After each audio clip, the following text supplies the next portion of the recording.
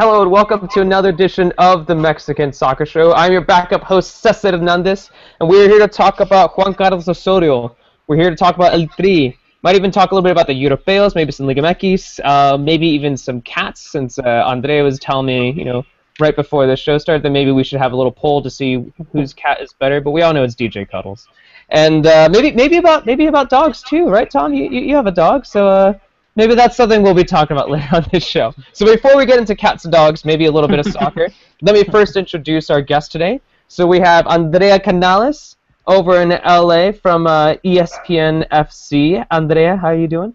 I'm all right. How are you? Good. Yeah, here, just ready to talk about cats. Like I said, maybe we'll talk about soccer at the end. We'll see what happens. A little bit of soccer, mostly cats. Yeah. Mostly win the internet. Yeah. We also have Tom Marshall, also for ESPN. I just realized right now it's like the ESPN FC podcast between the three of us right now. Interesting. Yes, it's not exclusive. We're shutting everyone else out. Yeah. Tom Marshall in Guadalajara. How are you doing, Tom? Yeah, not bad. Hi, Andrea. Hi, Cesar. Yeah, not bad at all. Yeah, busy week. Internationals coming up. The start of Russia 2018 campaign. Juan Carlos Osorio's first week in charge, and I'm sure we'll get into it in a bit. But fascinating to see how it goes this week, and to see if he gets off on the right foot. Yeah, most definitely fascinating stuff. And let's just get straight into it with Juan Carlos Osorio. I know we could, really interesting stuff. If any of you haven't seen heard the press conference earlier today, it was some interesting things which we were about to talk about. So for me, I think the thing that stood out to me the most, I know some people talk about Gio, some people talk about the goalkeeper, blah blah, the player rotation, but to me, like as a fan, I think what stood out to me the most was him basically saying that he's going to put Layun at right back, and that Layun and Paul Aguilar are going to be fighting for that same spot at right back. I'm going to go over to Tom on this. Tom, just tell me your thoughts. What was your initial reaction, actually, when you heard that he was going to be trying to put Layun in that right back position? Somebody who's already interviewed Osorio, and I've tried to get an interview but failed so far with the federation. But somebody who's interviewed him actually told me that that's what he's thinking, and so it didn't come as a shock. But when you actually hear it from him, you're like, all right, that's really interesting, And I mean, I suppose it made sense because you had Fuentes and Torres Nilo in the squad who were both left backs. But yeah, I mean, he said in the press conference at right back, I think he can play further forward as well in a midfield role, if there's three midfielders on the right side of that. So yeah, it is different. I mean, arguably he's one of Mexico's top, would it be ridiculous to say, three best players right now in terms of form? Yeah, maybe five. Maybe five. He's up there. He's up there. Yeah, he's up there. I mean, it's unbelievable form. He's for me, the form of his life, and to move him out from that position. I mean, I think what this shows about Osorio is his kind of academic background. He's like, this is how I play. This is, he plays on the left. No, I don't play him there, because if you're a midfield or back, so basically in defence, then you have to play on your right side, which is interesting. I mean, yeah, I think it's something that I think, and I'm sure we're going to get into it, and I'm sure Andrea will, looking at her tweets earlier today, but I think it's something that's going to rub people up the wrong way in the Mexican press. I feel like just following the Twitter account from ESPN FC earlier today, the ESPN FC Mexico account, I should say, I feel like there were many people who did not have nice things to say about Osorio after they heard that decision. But let's go over to Andrea. I mean, you've been following America all season. You've been following Paul Aguilar. What does this mean for Paul Aguilar? Do you think Paul Aguilar could potentially, beat Layun for this position at right back? Oh, it's definitely possible. Anyone who saw Aguilar score in the CONCACAF Cup knows that he's playing really well, and he's capable of a lot. And Europe or no, Layun's not going to take that form away from Aguilar. And I honestly think it's part of what Juan Carlos Osorio wants to do, to make the players, all of them, a little bit uncomfortable, that no player should feel like he has a spot nailed down, that each player has to go out and prove themselves on the field, and that he's willing to kind of really take a fresh look at some of the things that that maybe the Mexican team thought, oh, this is kind of set in stone. And I mean, as far as the fan reaction goes, fans are adaptable to what works. I mean, do you remember? I think Caesar, it was even you who panicked a little bit when Tuca had his attacking lineup for CONCACAF Cup. And All right. Well, I panic a lot, but but yes, yes. Yeah. But I think that's why you're so representative of the fan voice sometimes, because you do look at you're willing to look at things not only objectively but a little bit emotionally. I can't help it. Yeah, well, yeah, okay, but I'm turning it. Yeah, it's an attribute. Really embrace it, and I think you have. Thank you. And yeah, and it worked out. So everyone was, everyone not only forgave Tuca but praised Tuca for it in the end because it works. If what Juan Carlos is doing works for Mexico, then everyone will be like, genius. This is what we needed. Someone willing to really experiment with tactics and make the Mexican players uncomfortable and push them to the next level. However, if it doesn't work, and here's the thing with Osorio, with his clubs, he has had more time. He can tweak not only in practice, but in different games, because you get games back-to-back in a season.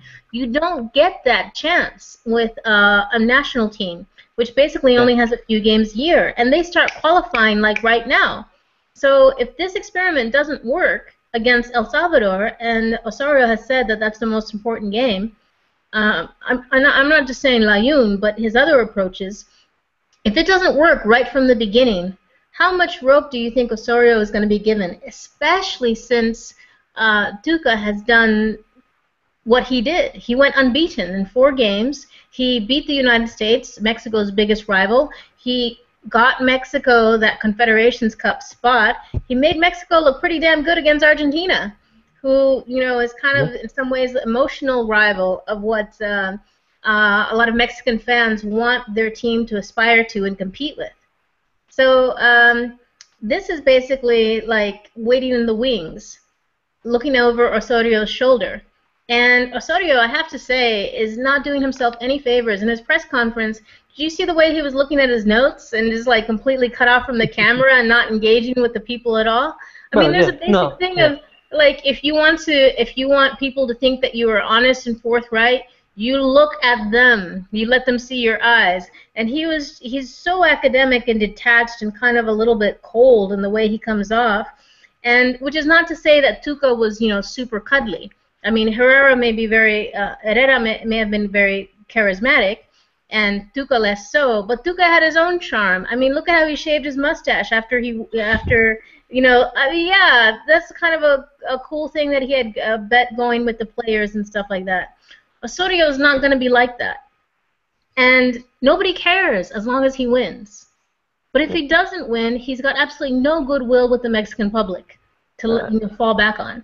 And you mentioned that. I mean, here's the thing: is like you said, if these experiments do work, like you said, he's going to be called a genius. But I mean, he's going to be playing at the Azteca, and we've seen fans at the Azteca. As soon as Mexico doesn't do well, even for about 60 to 70 minutes, the fans, they turn against the team immediately, start whistling, against Mexico, start supporting, the other team. So who knows how much time like Osorio will be getting? Who knows how much patience fans will really have for a manager like for Osorio? But we'll see. I mean, it'll be interesting to see how well. And I brought this up earlier. Oh, go for it, Tom. Go for it. No, I agree with Andrea. I think it's all about results. I mean, it obviously will be, but I think especially in Mexico, it's going to sound like it might sound a bit like, harsh criticism. No, this is good. Let's make it harsh. I'm not sure a lot of the press are educated enough. I'm not sure Mexico football in general is educated enough to understand and kind of take in what he's trying to say. You know what I mean? Which I think makes it an even more kind of potent mix there. You know what I mean? Because if it doesn't work out, then nobody's going to be like, I've been doing a bit of research and kind of, he studied football and science in John Moores University in Liverpool, and there's a professor there, Tom Riley, and I've read a bit of his things, and it's like it's highly academic. I mean, it's brilliant stuff, but I mean, I just don't know how. And the classic was Thomas Boy. Thomas Boy, who the hell's this guy? Who's this Osorio guy? I've never heard of him. And I think he, in a certain way, represents Mexican football's mentality. Is very close-minded, and I just wonder if it's going to be even more difficult for him because of that. But obviously, these are such early days, and he needs to be given a chance. Yeah. So I'm going to be kind of putting you on the spot here, but are there certain things that come to mind? Do you think it's hard for Mexico fans and the Mexican media, to really take in, and maybe Juan Carlos Osorio understands, but maybe certain fans, certain members of the media, they just can't really, like I said, just can't take it in. Yeah, no, definitely. I mean, things like, but then again, it's not. It's a bit of both. I think there's a bit of element of that, especially from the Mexican media, of simply not understanding, not going outside that bubble and looking how the game's developed in certain other places. But it's also Osorio is extreme. I mean, there's not many national teams in the world who are gonna change the starting lineup in FIFA dates. I mean, in Argentina going to play one. What is it? They're playing Brazil and Colombia, no? Are they going to play like one team against Brazil and one against Colombia? I don't think so. And I think even in Argentina, they'd go crazy if they did. Now, I think Osorio is going to do that. And I mean, if the results don't come, then I think everybody's going to be like, why is Chicharito only playing one game? He's in unbelievable form. Why is Layun only playing one game and in his wrong position? Like, I just think they're going to jump on it if the results don't come, because it is quite extreme. It's an academic way of looking at the game. No, it's like I guess an example you could make. Go for Andrea. I'm just thinking that academic or no, to me, I don't know. Maybe I think of everything in terms of food, but you can you can say that like. There's worse way of looking at things. Yeah, Osorio is like kale or grass-fed organic beef or something, and people are used to McDonald's and chicken nuggets. I don't know. But the bottom line is like what fills you up or what's effective. I mean, I have nothing against Osorio's background, and I read some of those things too, and I think that's all well and good, and that's part of the reason why we were excited to have someone with such a scientific brain and approach to kind of like analyze and break down and rebuild El Tri to something kind of new. But on the other hand, I've seen what Osorio does, and it only works if the players buy in. When he was here in MLS, it worked when we had core players, many of whom happened to be Colombian, and that really bought into everything that he was doing. And when he didn't have that, his experimentation didn't work. Players got sick of it. They felt like he didn't trust them. They felt like he was just kind of a mad scientist, and they felt kind of like, I mean, there's discomfort because you want competitiveness, and then there's discomfort because you don't know what the heck is going on in your coach's head, and he doesn't talk to you to explain it to you. He writes down everything in that little notebook of his, and then he walks away. Yeah. And it started to fall apart for his teams in MLS when people started making jokes about the notebooks instead of trusting that it was like something important and meaningful and something that was going to make the team better. You either really believe in Osorio and you back him 100%. It doesn't matter if the media backs him, as long as the players do, as long as the players buy into that. But if they don't, and as soon as the results start going south, everybody's going to be like, why are we eating this kale or this quinoa or this weird stuff we've never heard of? Give us some rice and beans, something that we can count on, something that we know is good. Because people are going to want to fall back with what they feel familiar with and what works. Yeah, and the other thing, what you said before, Andre, is that I think it's a key point in that I think Osorio, his biggest thing before taking this job was that he's not going to have much time to work with the players because it's not like at a club side. And there's actually an interview on YouTube that people can watch. I can't remember who it's with, but it's a lengthy interview, like half an hour. And Osorio even said it, and this was a few years ago. And he said, my only thing about managing a national team is not having the players. And I think when you've got such a strong philosophy like that, like it has, and the promises to be so exciting for Mexico, it's the downside of that is, will they buy into it considering they're not going to have much time working with him? I don't know. And I mean, the other thing that I think we can move on to briefly is the Giovanni Dos Santos. That's what I was going to bring up.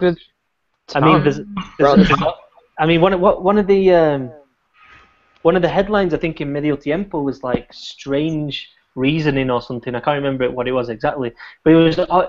He's already getting criticised because apparently Santiago Baños said last week that the reason Giovanni isn't being called up is that Juan Carlos Osorio hasn't had time to go and visit him in person, and that he doesn't like to call up players that he doesn't know in person, which is like a little bit weird. Do you know what I mean? It's most It's definitely really weird. weird because he was just in Tijuana last week. He could have popped up, a 3-hour drive to visit Johnny in LA.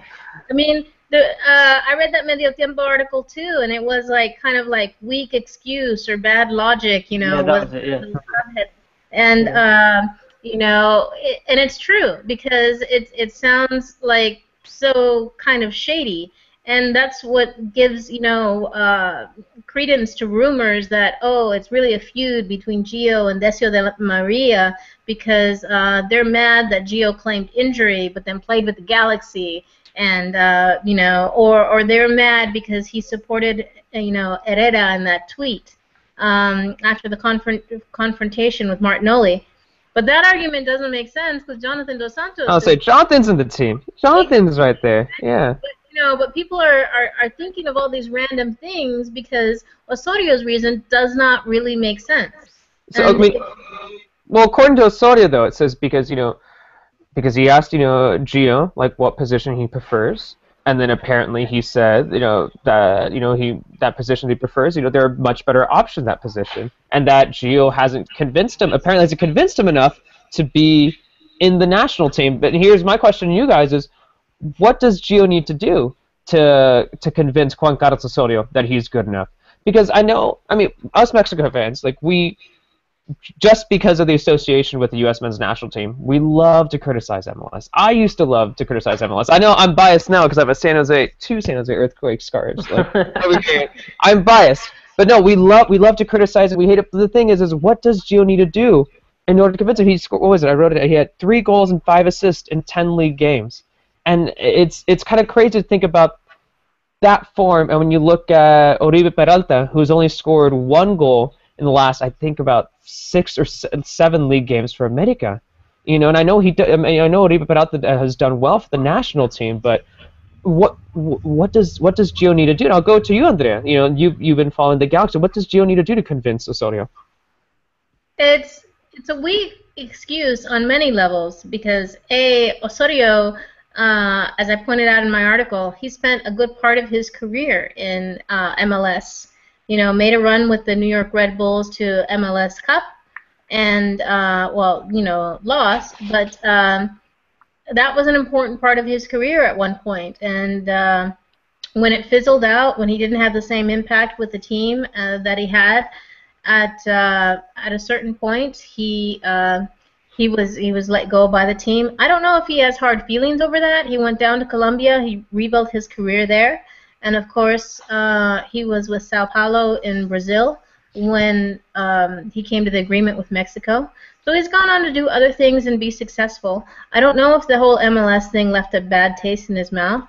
But I also thought, because when he was in the league, one of the things he was saying was that Colombia's national team should call up some players that were playing in Colombia, including like Juan Pablo Angel, with the New York Red Bulls.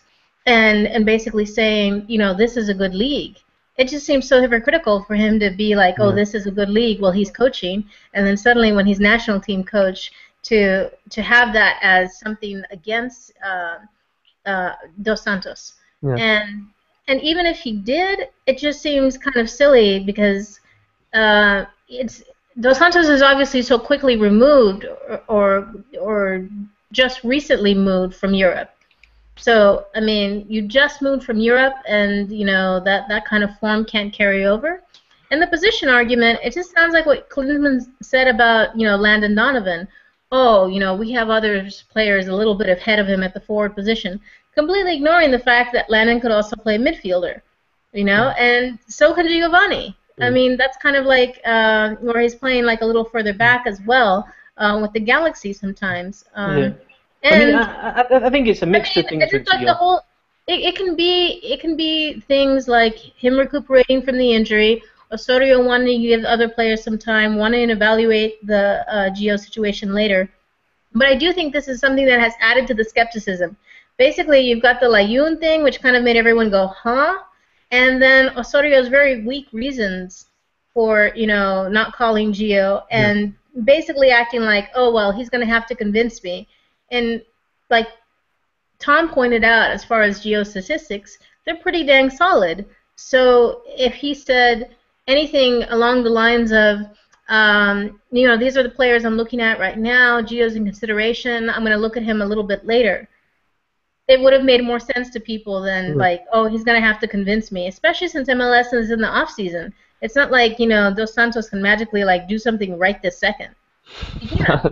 No, it's actually Tom. You're about to say something. No, I mean, I think I can make an argument that Gio hasn't done enough to be there. I mean, I think his recent games for Galaxy haven't been the best. I mean, I know he's coming off that injury. The argument I don't understand is the injury one, because he's played 3 full games since that injury, and so I don't understand Osorio saying he's not quite there. I mean, the other thing, he won't have played for a couple of weeks by the time the El Salvador game comes because Galaxy dropped out of the MLS playoffs. So I mean, that's one reason. But I think the position reason is valid as well. And I think I think if he wants to play with El Salvador, I think Osorio pretty much stated that he wants to play with 2 number 9s, and Gio wants to play behind there. I mean, I don't know. I don't think that position exists in Osorio's what will likely be a 4-4-2 against El Salvador, and then a 4-3-3 against Honduras.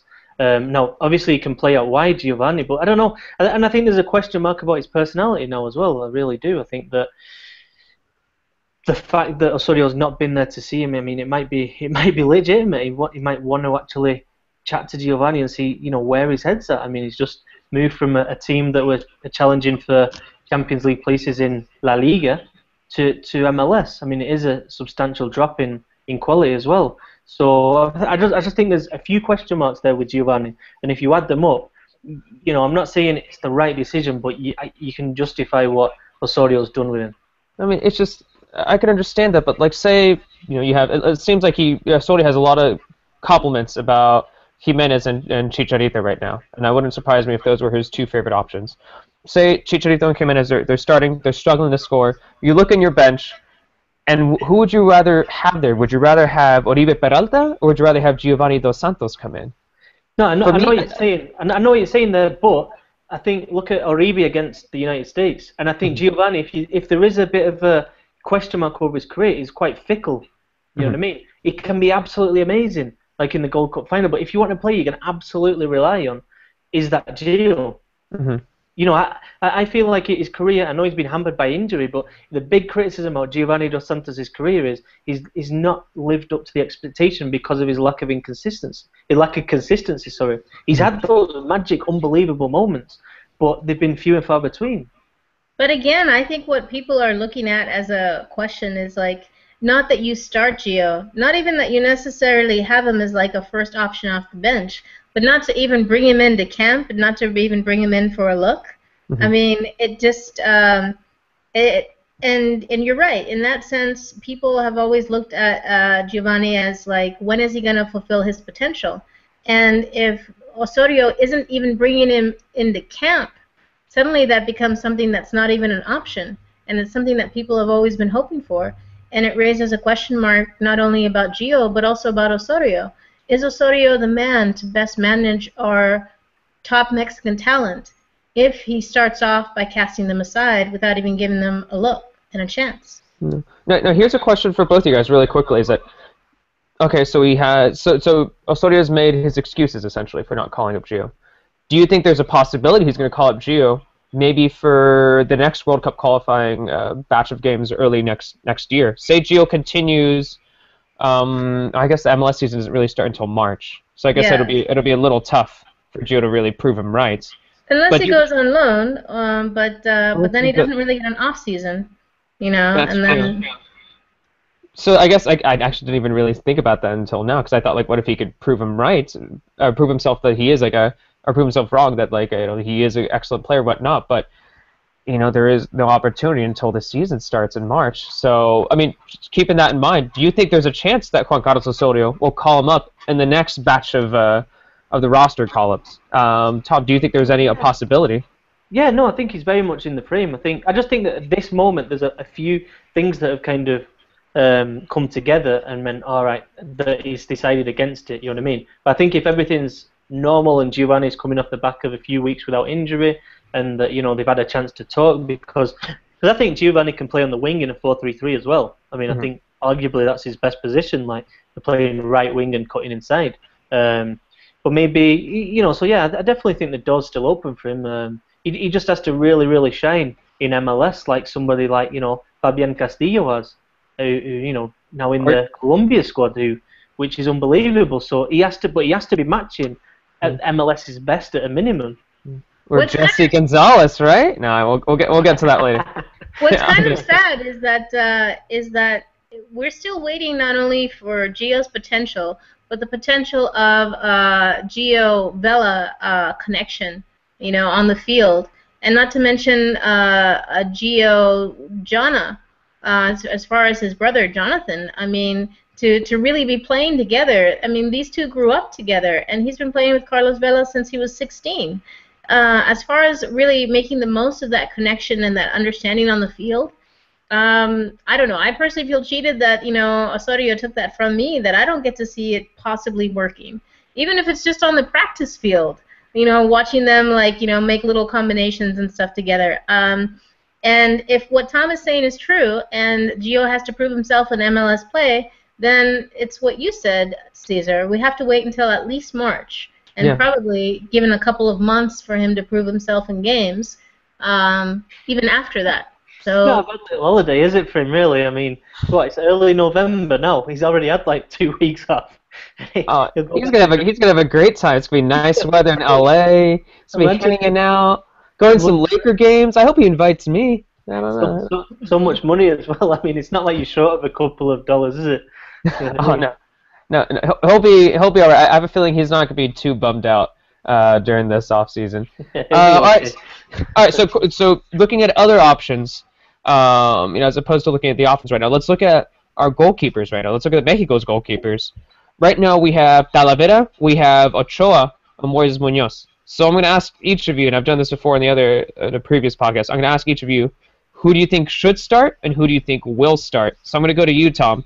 Tom, who do you think should start between Talavera, Ochoa, Munoz, and who do you think will start? I think Talavera. I'm just a fan of Talavera. I think he's the best goalkeeper in the league by quite a way. And I think that the only negative about Talavera is that when he's played for Mexico before, he doesn't always fill me with confidence. He looks a bit nervous. Now, I know he played well the other month in Toluca, but that was in his home stadium with his home fans. It just makes me a bit nervous, but I think who's the best goalkeeper right now? Talavera. I think that Osorio's made a wise decision with Ochoa. He's been praising him since the day he walked into the job. And I think Osorio, what he's doing there is saying to Ochoa, look, I really like you. I want you to be my goalkeeper. I'm calling you up. I'm not sure he's going to start these games because I think Osorio, you look at how he looks at the science behind the games, and I think he'll realise that Ochoa's not started a game since July, and that's not good preparation to go into two big qualifying games. But I think he's got Ochoa there, and if he makes his move in January, starts to get minutes, then Ochoa's going to absolutely love Osorio as well, because he's going to be saying that he's building up that relationship already. So yeah, I think it's Talavera for now, and then I think moving forward Ochoa. Moving forward, Ochoa. Okay, Andrea, your thoughts on the goalkeepers? If I know Osorio, and I don't really, but from what I've seen, I think he has his own goalkeeper test all figured out, and he's going to put all three of them through it, and whoever scores the highest on it is going to be the one that he goes with, regardless of actual game time. And that's because, it may be the standard thing for, a goalkeeper to be in game form, but Osorio, he trusts his little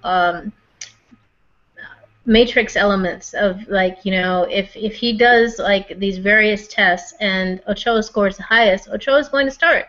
I mean, Ochoa is the winning Gold Cup goalkeeper from this summer. And that came after a long period of not, playing regularly for his club. With the reflexes that you need for goalkeeping, it's it's not just the game. And honestly, I think that what affects Talavera is what Tom pointed out, that he's not really comfortable with the national team. He gets nervous, and he feels the pressure of the unfamiliarity with the defenders in front of him, that he doesn't know exactly what they're going to do like he does with his club, and his communication isn't as good. And he, honestly, I also think he tries too hard. He just comes out sometimes at the wrong time, like trying to do too much in games, and it makes me nervous. And I think that was great, but when he plays for the national team, I'm like, ah. And yeah, Ochoa may be rusty, but I haven't seen it yet in the games for Mexico. I haven't seen something that I'm like, oh, he really should have made that save, and he obviously didn't make it because he was rusty. No, and I think if Osorio feels that Ochoa is ready to go, he's going to get that start. And it may surprise a lot of people who expect to see. And it also, honestly, it may make Osorio look a little hypocritical if he's saying to Giovanni, you have to convince me, but then, Ochoa gets a start when he's not even playing. Yeah, so, that's exactly what I was thinking as well. That when you have who's been sitting on the bench for so long. There's a chance that it happens because he's been talking so much about Ochoa, and I know that he basically looks at certain things in practice as what's going to convince him. And I've seen it happen in club teams where normally you have coaches that, like, if the team just won a game, then in the next game they're going to put up pretty much the same lineup, as long as there's no injuries or whatnot. Sotio's not like that at all. He would put out lineups that we were just like, what? Whoa, what happened during the week? Why is this? We heard nothing about this player, And what happened was that he had seen something during the week that convinced him that that player should get this opportunity, and he was going to do it. Yeah, no. So it sounds he didn't care what conventional wisdom was. So it sounds like we're going to continue to have surprises with Osorio, and I'm going to go for you on this, Tom. Going back to the press conference, anything from the press conference other than the whole Ayun thing, other than the Gio thing, anything that stood out to you that maybe once again surprised us from the press conference earlier today? I think there's a few things. I think that he's looked at players like Eric Gutierrez, Rodolfo Pizarro, and Irving Lozano at Pachuca, and he said, I was considering them, but I don't think they're ready quite yet, which I think is fair enough, to be honest. Yeah. I think there's still, I think the potential national team players, no doubt, but that was interesting, and I was happy to hear him kind of talk about those younger players because I think they have got a big future. I think that the fact he spoke to the likes of Cuauhtemoc Blanco, Luis Garcia. Oh, he was name dropping. I can hear him doing those name drops, and all the fans are like, oh, you know your stuff. I don't know. but I think it's something that perhaps other coaches have lacked, that kind of. And he asked them like, what's the problem when we go and we play Central American teams? And they all said, we're expected and we think we have to go and thrash them, golear. And it's like, we don't. We just have to go and win, and we have to lower that expectation and get these grind out results. So, it's interesting to hear that, and I think he's completely right there. And then what else? Yeah, I mean the changes. I mean, I think he made it very, very clear, and he spoke at length about Rafa Marquez playing too much, and the injury being the result of that. Mm-hmm. And that was really interesting. He said, basically a lot of these players like Chicharito, if they play these 2 games, they'll have played four games in 15 days for club and country. And he's saying that's just completely too much. And, he was like, oh, yeah, speaking to Rafa Marquez over there. And I asked Rafa, hey, is 4 games in 15 days too much? And Rafa said, yeah, it was. So it was quite weird when he was speaking like that. But yeah, I think that means I think we're going to see 2 almost completely different teams. Yeah. I think we're going to see 2 different formations, and yeah, it goes back to the very start of this conversation. If the results go well, then everybody's going to be patting him on the back and loving it. If things go wrong, then Honduras away with Pinto in charge. Yeah. 8-2 or something formation. You know what I mean? It's difficult to break down, and then they get the set pieces, and they're well drilled under somebody like Pinto. So, but that's where it's really going to perhaps look odd to not even have Dos Santos as an option. If you're really running out 2 squads, and you're giving some of your top offensive players a rest. Yeah. Anyway, but once again, kind of going besides name dropping, do you see Tom just in the way he's interacted with the team so far? Do you see Osorio being inspirational for El Tri? Because here's the thing: when he was in MLS, the players who bought into his plan, once again, and I sound like a broken record on it, but it's true, were the Colombian players. Yeah. You know, the ones that he was particularly close to, and as long as the plan was working, other players bought into it too. As soon as the going got tough, I mean, basically, that's where, you know, and if you look at Osorio's track record, where has he had the most success? Yeah, I know, in Colombia, but I think yeah, but you know, and to find that connection with, you know, a national team when the players are not only a different nationality, but you get them in so rarely, and you're not the sort of like rah emotional type like either Herrera or even passionate like Tuca in a different way. What exactly is going to be that thing? Are players going to get all jazzed about you being like, you know, this kind of, you know, Professor Doc Brown type who likes to like try different things? Well, I think firstly, let's go back to when he was named. I mean, I know every player came out and said, you know, oh great, you know, blah blah blah, we're going to give it all. But I heard a little rumor that some of them weren't too happy. I mean, and you can see why they wouldn't be, because of his, you know, what he's achieved in the game arguably isn't enough to get the Mexico job. I mean, I completely see that. But to counter what you're saying, I think what you could argue is that for a national team, the players that are there, and I think it's, you know, I think they want to succeed. They can't go, there's no out. They either play for the national team and get to a World Cup, or they don't. And I think the vast majority of players really, really want to play in World Cups. They want to be at World Cups. And I agree with what you're saying in terms of, you know, the Mexico players also have a lot of say. They'll have a lot of power. And if they aren't with the manager, and there is that risk with Osorio that they do go against him if things don't go well. But I'd say at the start, I think they're all going to be like really, really trying to, because at the end of the day, they want to succeed with this national team. At the same time, you can understand how some of them would be a little let down. I mean, let's be honest. When we heard Osorio's name, very, very few people were excited. Very few people were just like, you know, up in arms, like, yeah, this is the man we wanted. Because there was a rumor for Bielsa for so long. Then there's a Sampoli, and then Tuca came in and he did such a good job. And then as like intelligent and as academic as Osorio is, and I remember seeing this article recently. It's saying that like Osorio is one of the top 50 managers in the world. You know, which I think they ranked him actually like number 49 or 50. So it wasn't like he was he was like he was number 2 or 3. But as exciting as that is, you look at his resume, and it's nothing that really excites you as a Mexican. It's nothing that really makes you feel empowered and excited. Just like, oh, this is excellent. This is the guy in charge. So I could see how a lot of these players who play in Europe, who may not be, you know, just thrilled to have this. They'd love Bielsa. I mean, why wouldn't they? You know, like I said, they want to succeed. They want to do well. I mean, got someone like Chicharito, who's had Ancelotti, he's had Ferguson. Yeah. You know, he had Van Gaal for a little bit. I mean, I know it didn't end up well, but those are top managers. And now he's, you know, coming back and he's working with you know, a manager whose biggest achievements are in the Colombian league.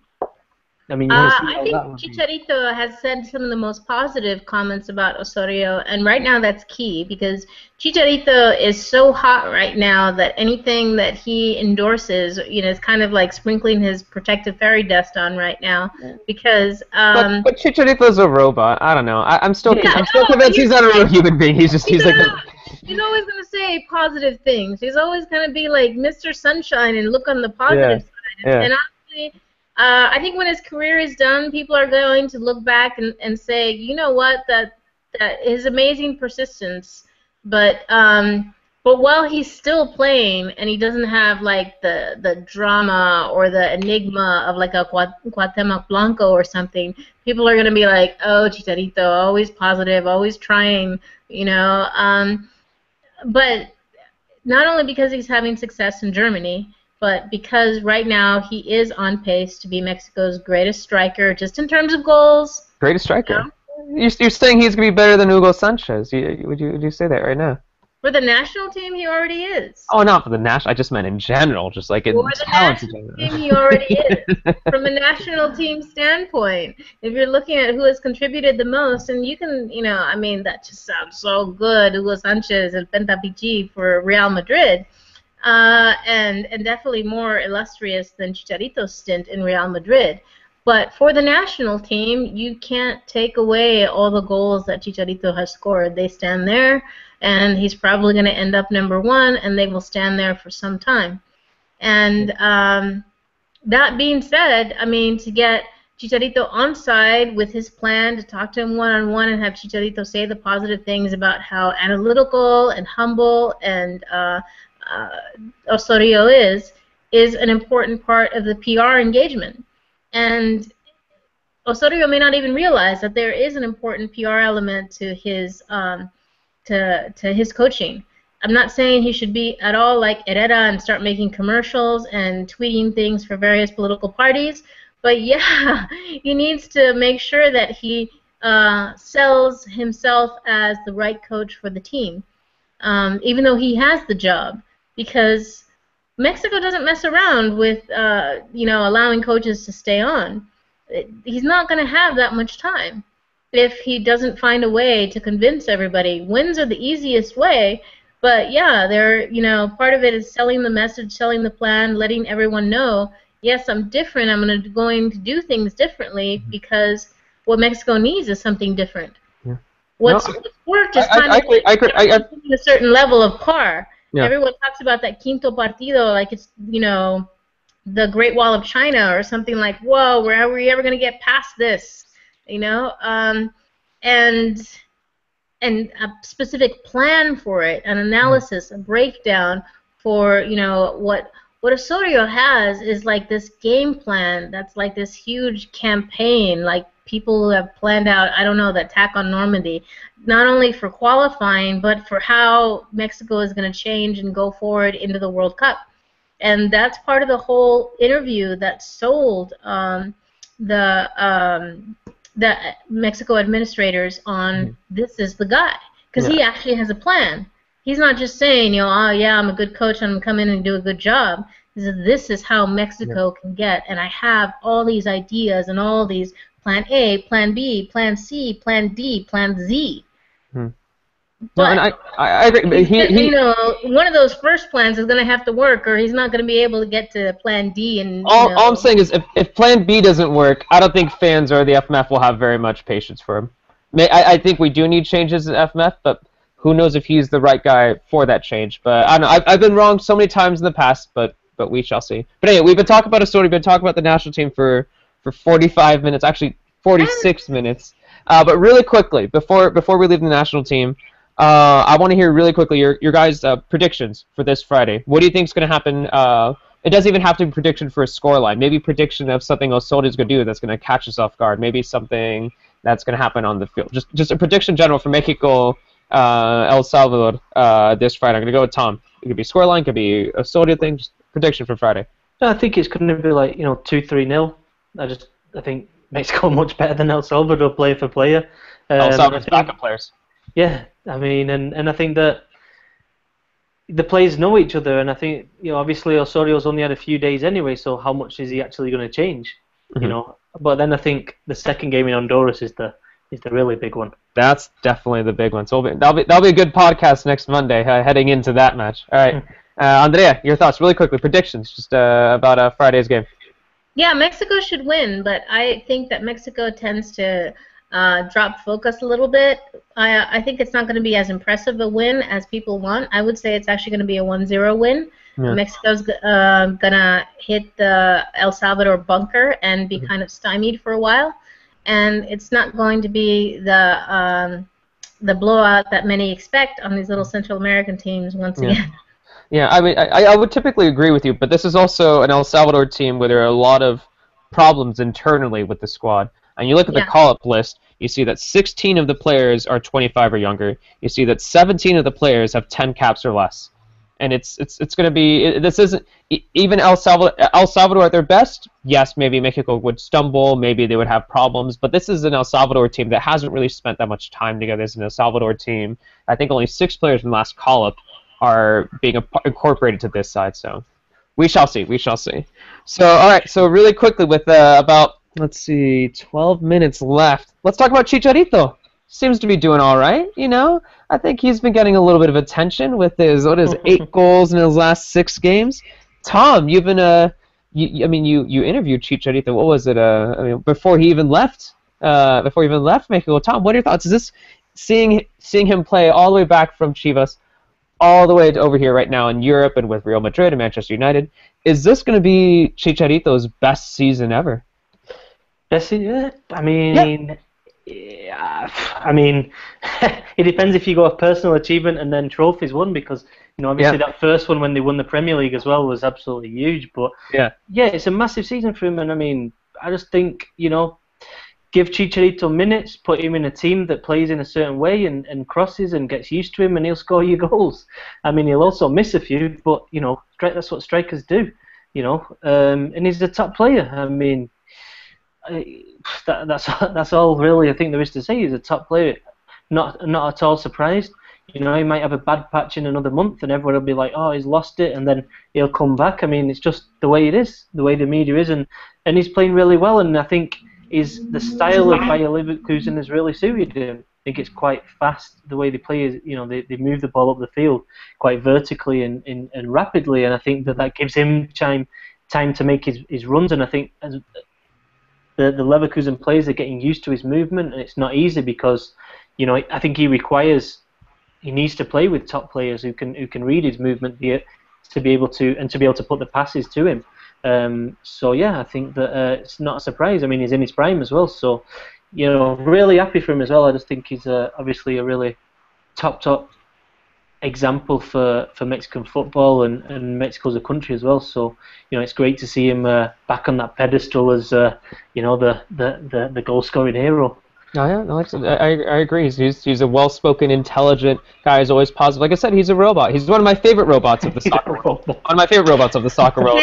Rarely shows emotions, but he's consistent, good. But Andrea, you were saying? Rarely shows emotion. He cries. That was like what? When was the last time you saw Chicharito cry? Other than that. I have to disagree with Tom in terms of I don't believe Chicharito is a top player. I believe he's a high-level player. And part of the reason why he is successful with Bayer Leverkusen is he found his level. To me, it's similar to what happened to Carlos Vela when Carlos Vela's career stalled at Arsenal. Because Chicharito is not the top level that is going to get the regular start at Real Madrid or at Manchester United.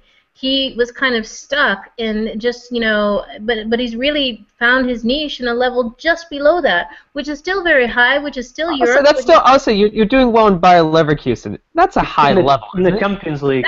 That's a Champions League. That's not the top level. Okay, so this is semantics right here. It's not semantics in the sense that the same thing, with Carlos Vela, Real Sociedad has been a Champions League team, but they're not there on the regular like, Real Madrid and Manchester United are. So all I'm saying is for players to succeed, obviously they need playing time, and sometimes they're just at that high level right behind the very top level. And that's what Chicharito has found, and that's the niche that's successful for him. A coach that believes in him, a team that needs him. That's the other thing. Real Madrid, Manchester United, they didn't really need Chicharito. That's why he was on the bench and only sometimes used, because they had other options that were that little bit ahead that they found to be more reliable. And so all I'm saying is, as much as he's a great example for go over to Europe and find success, success means being able to get that playing time. And sometimes that means a slightly smaller team in Germany, Spain, or in the case of Guardado, the Netherlands. I think there's a big difference between what Guardado's doing and what Chicharito is doing, and I mean you've seen the stat. I mean it's not like it's just. I'm just saying, find your level. Find your level. He's scoring in the Champions League. That's the highest level, isn't it? What did you say? The Champions League in club soccer is the highest level. Is the highest level actually getting to the Champions League or competing for the trophy? I would say if we're talking about club teams, I think Champions League is the highest level. I think competing for the trophy, yes, but I think taking part in those Champions League games is the highest level you could truly compete in, though. Okay, now you're getting into semantics. I mean, the highest level isn't just reaching the Champions League, it's actually being one of the viable contenders for the trophy. Okay. That's the highest level. And then right below that is just making it to the competition. But there is a difference. Well, we shall see, because right now, we'll see if Bayer Leverkusen can even make it to the next round. I mean, right now, here's the thing: if we're gonna talk about Chicharito and how well he's been doing, one thing we also have to recognize is that Bayer Leverkusen themselves have been kind of underwhelming, and we've all seen how awful that defense is, as well. And so who knows if Chicharito can even carry Bayer Leverkusen. That being said, I still think he's a top player. You're playing in Bundesliga, you're scoring in Champions League. That's a top player to me. That's a top player. But anyway, okay. So let's talk really quickly about Miguel Layún. I mean, Chicharito's been doing extremely well, but Layún has also been out there. He's had I wrote this. I think it was a goal. Yeah, goal and 2 assists last week for Porto. And I'm gonna go. That was culpa de Layún. Yeah. So I'm going over to you on this, but right now, do you think is he potentially going to have a better season than Tecatito and Hector Herrera for Porto? Miguel Layún, who there's a lot of talk about Tecatito, but it looks like Layún might be doing a better job than he is. I'm letting Tom answer that.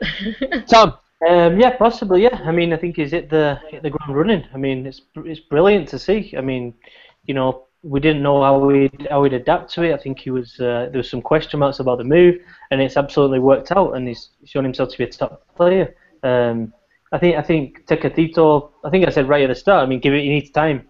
It's a new league. He's still a very young player. He's shown a lot already. But in terms of getting that absolute regular start, I think Porto have a lot of decent players on the wings as well. So he's not gonna be playing every single minute. That's fine. The worrying one's Herrera. I mean, he needs to be playing. He's in his prime now, and it's slightly worrying that he's kind of dropped off and he's no longer starting games, because for me he's still an absolutely key player for Mexico. Yeah, the strange about Herrera though is I feel like we've all been kind of patient with Herrera. Where we're like, oh, he's had a little bit of a slump. Let's see when he picks it back up, but it's been months. It's been generally months. It's not like it's just been even just 1 or 2 months.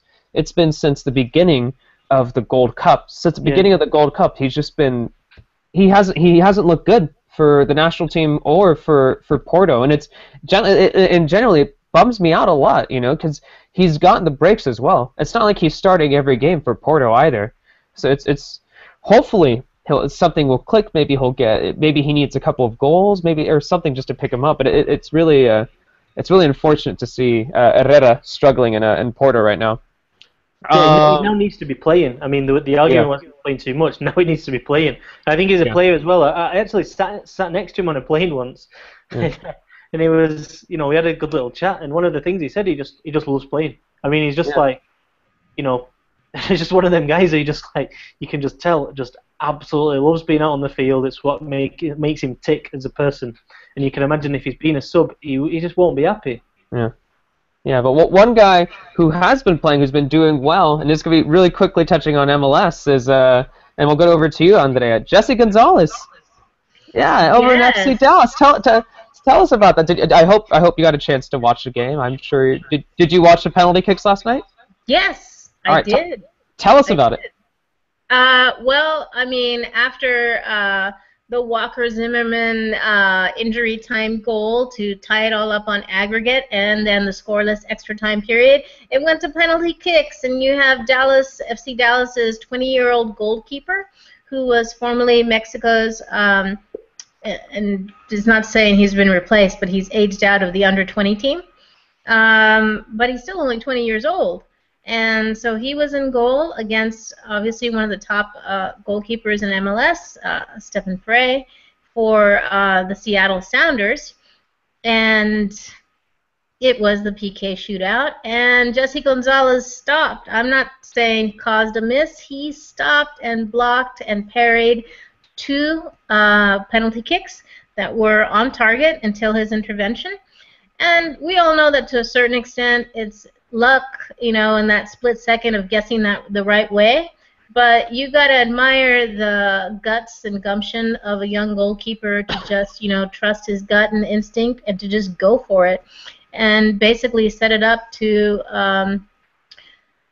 give FC Dallas a cushion so that Walker Zimmerman could step up, knowing that his penalty kick make would win the match and advance Dallas. And that's what happened. Yeah. So, I think it's really kind of interesting how MLS homegrown talent, like someone who has come up from the academies, is producing really well for Mexico, and not only on the under-20 level with Jesse Gonzalez, but also with the LA Galaxy. Their academy goalkeeper Abraham was part of the semifinal run of Mexico to the under-17 World Cup, where they came pretty darn close to replicating the heroics of previous under-17 teams from Mexico who have won the title twice. So, I mean, MLS Cups, I know the Liguilla is about to start, but some of these games aren't bad, and there's a rooting interest now for people who kind of may want to see the future of Mexico goalkeeping. If Jesse Gonzalez keeps it up, I don't see any reason why he shouldn't be considered by Osorio or whoever happens to coach Mexico at that point. Tom? I think there's only like 125 goalkeeper apart from him, Mexican, who's starting anywhere in the world, and that's Doño Rodriguez over at Chivas. So yeah, big for him. I spoke to him last week. He preferred speaking in Spanish to English, which was quite mad. Maybe it was my accent, but we spoke in Spanish. I mean, he's very Mexican. I think parents from Toluca and Nayarit. So, big Mexico fan, said his dream is to wear the #1 shirt for Mexico. He was very adamant. I didn't kind of try to get that out of him. That's how he said. Fascinating story. He's been given the start after Dan Kennedy, who's one of the league's like big names in terms of goalkeeping. He's been a stalwart for so many years, and he's given the chance and he's just taken it. And I mean, that's what you want to see your young players do. So yeah, it's a great story, and who knows? I mean, we might be talking about a 20-year-old Mexican goalkeeper lifting the MLS Cup in a couple of weeks. Yeah, which would be very, very cool to see. The only real input I have to this is that I watched a game last night. It was fun. And that I saw somebody say, "Bring that guy to Los Angeles," and he favored it, and I was like, "Oh, interesting. All right." That's all I have to say. Jesse Gonzalez, is watch out. How much does he make in MLS? Because I guarantee you, there will be Mexican teams now, looking at him and thinking, "This kid's already doing that over there in a more physical league." In some ways, it's more difficult to be a goalkeeper in MLS.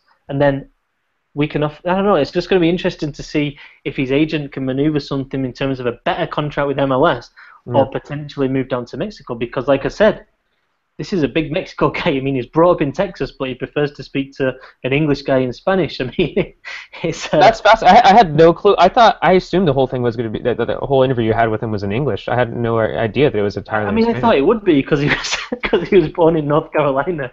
That's what I thought too. Yeah. All right, so we're over an hour now. We still have a few more things I wanted to talk about, but it's okay. We'll cut it a little bit early. I mean, we want to talk about Osorio and whatnot. But just read them out. Okay, so really quickly. All right, we'll Pumas to the super leader. Did we see this coming? Yes or no? Pumas super leader. Andrea, yes or no? Didn't see it coming. I called for them to make the playoffs, but super leader, no. I actually picked Club America, but they've been, sputtering. Tom, did you see them becoming the super leader? No. Yep, no, neither did I. That was it. All right, so let's see. Tom, all right, here's going to be a challenge for you, all right? Okay. Give us 2 sentences on the Clásico Tapatio on Wednesday? 2 sentences. That's 1 sentence. Fine, I'll give us a second. Might as well have done 5 because I've taken up enough time. But I'm not. I'm just really disappointed with both teams are out. I think Chivas, there's been this big buzz about the Copa MX win and everything. It's like, at the end of the day, and Almeida especially, is like a rock star now in Guadalajara. At the end of the day, they've not won in 4 league games. I'm in a personal level, I'm absolutely gutted because a couple of weeks ago, both teams had a chance of making the Liguilla, and now all of a sudden this Clásico Tapatio is like pretty meaningless. And I mean, it's supposed to be the big game of the season for those of us who live in Guadalajara, and it's like now it's like, well, a few relegation points at stake. And it's during an international break, and it's on a Wednesday. It's definitely become entirely deflated. So it's unfortunate. It's really unfortunate. It sucks because it was after the big win for the Copa MX. It seemed like there was going to be maybe this momentum leading into this game, but no. Then they lost against Dorados. It's not a good time. All right. So let's see. Really quickly, Tom, why don't we bring up Gignac got called up to the French national team, which is good for Liga MX because when Gignac came over, people were thinking, well, is he going to be called up at the French national team anymore? Is he going to even be considered? But no, that's excellent to see, excellent for the league. So that's something. Thanks to Benzema and the porn bids. That's it. I think thanks to Benzema, Karim Benzema. All right. Also, Carlos Vela and Diego Reyes are going to be having a new coach, David Moyes.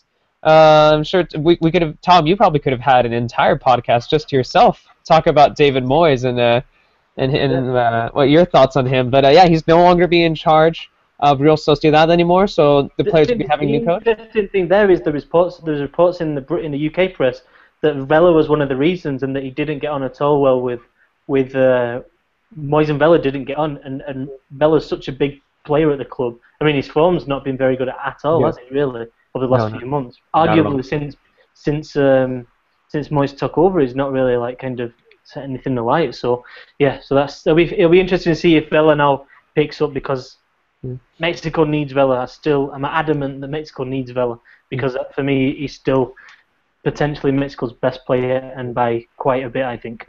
I'm wondering what this means for Diego Reyes because it seems like Moyes put a lot of trust in Diego Reyes. Diego Reyes went in, got a lot of minutes. Who knows what the next coach will really think of Reyes because Reyes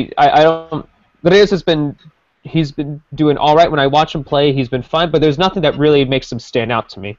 And I think Boys put a lot of trust. And he's done all right, but who knows what the next coach will do with Reyes. Other than that, I think we're pretty much done. I'll be releasing the Mexico Top 25 soon. I'll probably.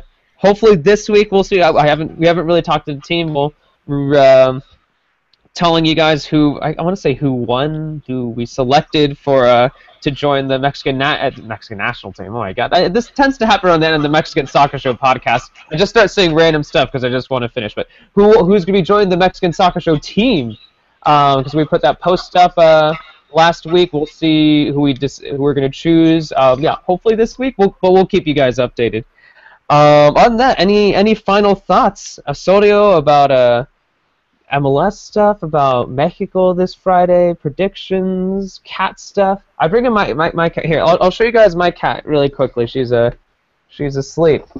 Can you see her right there? Yeah, there you go. You gotta could you not see it? Whatever, it's okay. We'll go over to Andrea. That's her final thought. She's got her cat. All right, Andrea, you talk about your cat for 10 seconds, and I'm going to grab mine. Well, everybody vote in the poll for Dulce. She's going up against Cesar's cat, which is DJ Cuddles. Ooh. Yeah, so here's the final view of the cats. Let's see if they recognize each other. Yeah, let's do it. Let's do it. There you go. I think there's chemistry. I don't think that's chemistry. Tom, where's your cat, man? No cat. All right, Tom, any final thoughts before we head out?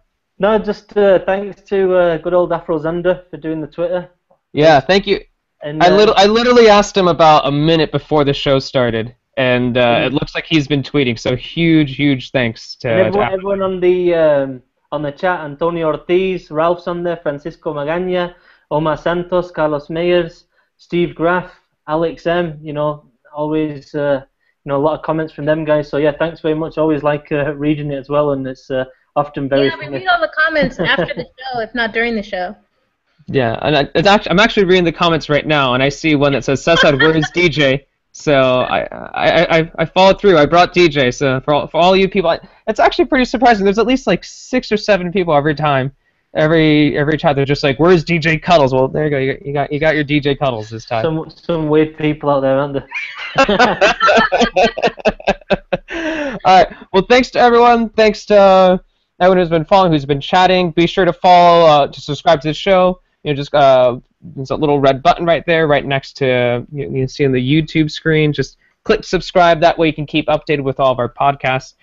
Follow us on Facebook, Mexican Soccer Show. Follow us on Twitter @Mex Soccer Show. And we'll probably be back next Monday to be discussing the results from Osorio's first game to see if he's going to experiment. It seems like he definitely is. So let's see if he's going to get that positive result. Let's see if he is going to have a good first impression at the Estadio Azteca, where there is a very, very fickle audience. All right, so thanks, guys. Thanks, everyone. Thanks to all the cats out there who've been watching. And we'll be seeing you next week.